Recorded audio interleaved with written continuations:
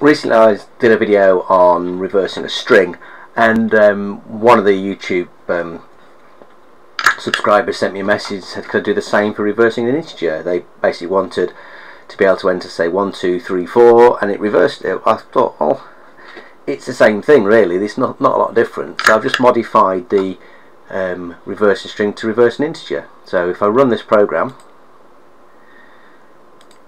and type in 1, 2, 3, 4 and enter, it will return the reverse 4, 3, 2, 1. And it's doing this, it's returning as the viewer asked, it's returning it and sending it in as integers.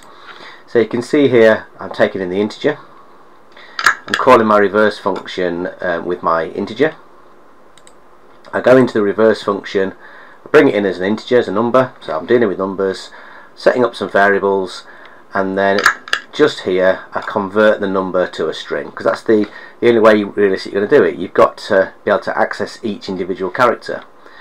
Once you've done that, convert it to a string, it's quite simple just to use the reverse function that we did before to reverse it, and then once it's reversed, I convert it back to a number. So there's our text being reversed, that's the reverse string, back to an integer, into the integer value, and returned,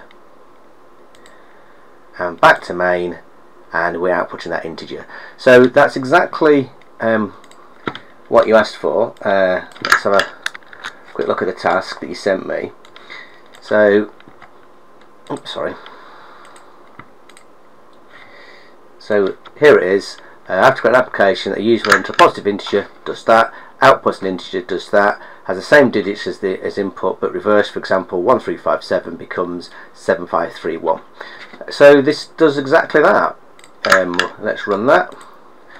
1357 going in as an integer, 7531 being outputted as integer.